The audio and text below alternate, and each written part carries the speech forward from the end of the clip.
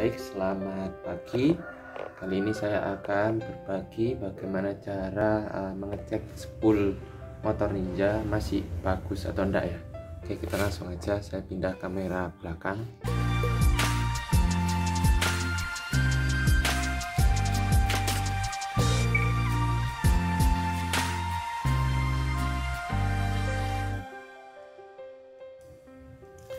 Oke, nah spul itu letaknya di sini ya. Ini gunanya adalah untuk menghasilkan energi listrik ya pada sistem elektrikal motor. Oke, nah kita akan buka aja langsung biar tahu ya seperti apa.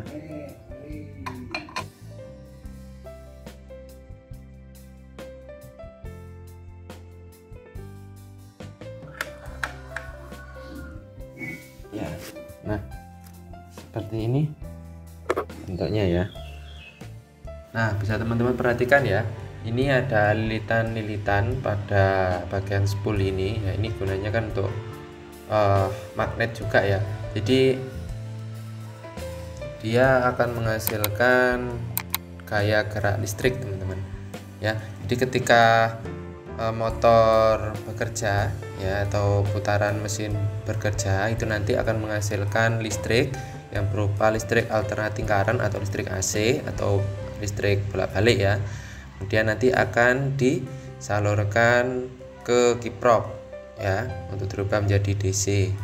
Nah, ini saya nggak akan bahas lebih dalam masalah ini ya, lilitan-lilitan dari spool ya.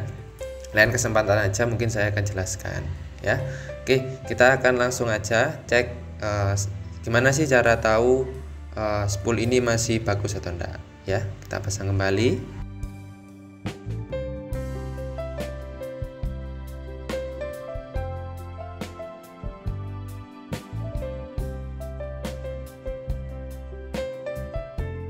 Nah, selanjutnya teman-teman silahkan perhatikan kabel yang dari spool ya. Ini ya, teman-teman tinggal ikuti aja kabelnya ya. Biar mudahkan saya lepas dulu ya, ini yang buat merapatkan kabel ini ya. Oke, saya letakkan dulu kameranya.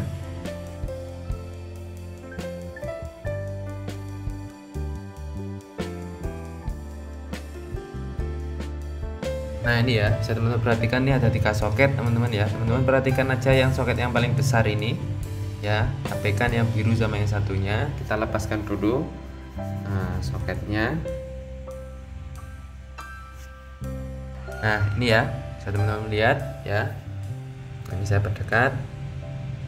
Nah ya, bisa teman-teman perhatikan ya, ini ada 3 kabel teman-teman ya, pink, kuning, dan hitam ya. Nah, ini colokannya soketnya tadi ya, juga ada 3.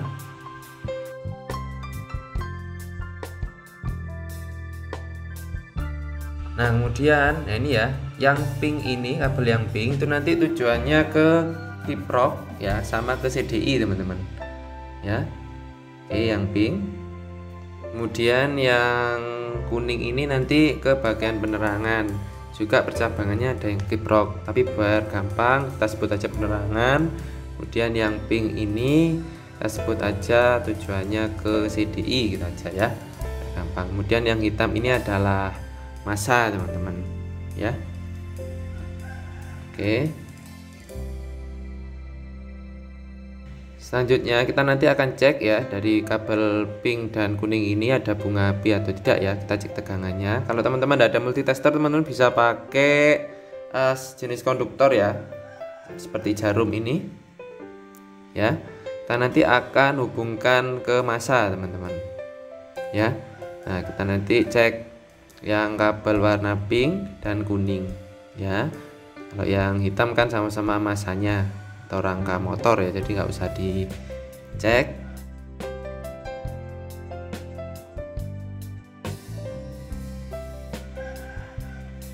Nah, ini ya, kita akan sambungkan yang jarum ini ke bagian yang pink dulu ya teman-teman ya. Ini ya pink.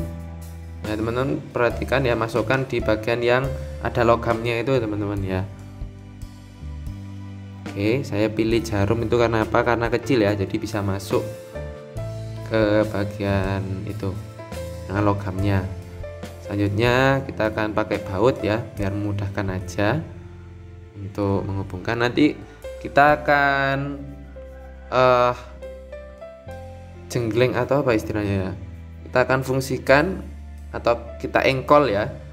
Jadi nanti ketika putaran poros tadi, yang bagian spool tadi berputar, dia akan menghasilkan gaya listrik. Kemudian kita arahkan yang ini jarumnya ke masa atau ke yang baut tadi yang barusan kita pasang ya. Ini. Nah, ini ya, kita akan engkol habis ini ya. Nanti kalau muncul bunga api berarti dia connect ya, istilahnya bagus sian. Oke, jangan teman-teman pegang ya yang bagian jarumnya, nanti setrum teman-teman. Pegang yang bagian ini aja, yang bagian plastiknya itu ya, soketnya. Oke, kita cek. Nah ini ya, kelihatan ya. Nah ini kalau masih terang seperti itu berarti ini nggak ada problem sama listrikannya yang bagian kabel pink atau yang bagian nanti ke pengapian. Oke, dan kita akan cek yang kabel kuning ini ya, untuk ke bagian penerangan atau ke lampu dan lain sebagainya ya. Oke, sambung seperti ini. Nah, ya sudah terapkan cara yang sama ya, seperti ini. Nah ini ya, nah, ini ya. Oke, nah kalau sudah ini berarti nggak ada problem teman-teman sama spoolnya ya. Kalau yang masa ini nggak usah karena sama-sama masa ya. Oke, jadi kalau sama-sama mengalirkan api seperti ini, jadi dia nggak ada masalah sama spoolnya ya. Oke, sangat mudah sekali ya. Oke, terima kasih, semoga bermanfaat.